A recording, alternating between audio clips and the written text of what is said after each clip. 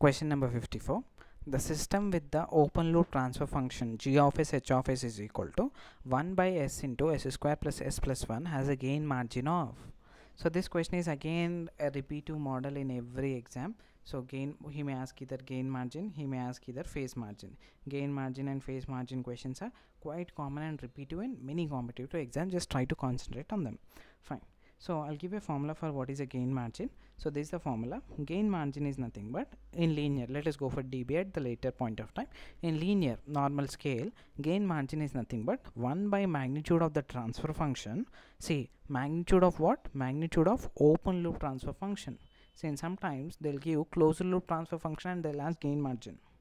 So definitely many people will take that transfer function directly. Always remember that gain margin and phase margin are found only for open loop transfer functions. The very important, and many people lost marks because of this small point. Gain margin and phase margin are found only for open loop transfer functions. So gain margin is nothing but 1 by magnitude of that open loop transfer function at this frequency. What is this frequency? Phase crossover frequency. PC indicates phase crossover frequency. Many people might have known this everything about gain margin. So phase crossover frequency. So how first we need to calculate magnitude, gain magnitude of this transfer function and phase of this transfer function. Then I'll explain how to do the remaining part. See, this is the given transfer function, yes or no? As it is, I have written, just I replaced s with j omega, s with j omega. Okay, 1 I wrote as it is, s I wrote j omega instead of s square minus omega square, because j omega whole square is minus omega square, you know that. Then magnitude I'm finding. Magnitude is nothing but m is nothing but 1 by omega under root, real part imaginary part I separated, 1 minus omega square whole square plus omega square. Then phase is nothing but minus 90 minus tan inverse of omega by 1 minus omega square. I think everybody knows how to find the magnitude and phase of a given transfer function. I think this is the basic everybody should know. Fine. If you don't know, just go to the very basic videos. Okay, that is not a problem. Then we'll go to the next one.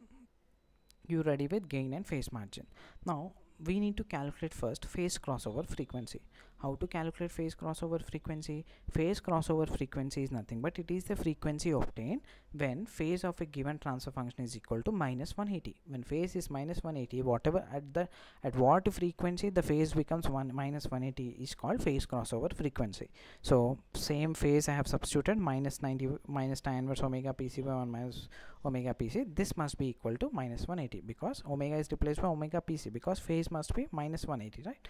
So if you simplify, you're going to get the phase crossover frequency as 1. You can go through this calculation. It is a simple calculation. The phase crossover frequency, you'll get it as 1. So what is gain margin? Once again I wrote the formula. Gain margin is nothing but 1 by magnitude at phase crossover frequency. Just write what is magnitude. Magnitude is nothing but 1 by omega under root 1 minus omega square plus whole square. Same thing I have written here. See, this is 1 by, actually this is magnitude. This magnitude I'm calculating first. Magnitude is nothing but 1 by omega under root 1 minus omega square whole square plus omega square. At omega equal to omega pc, this is nothing but 1. At omega equal to 1, let us calculate what is the magnitude. So I put 1, then I simplified, I got magnitude as 1.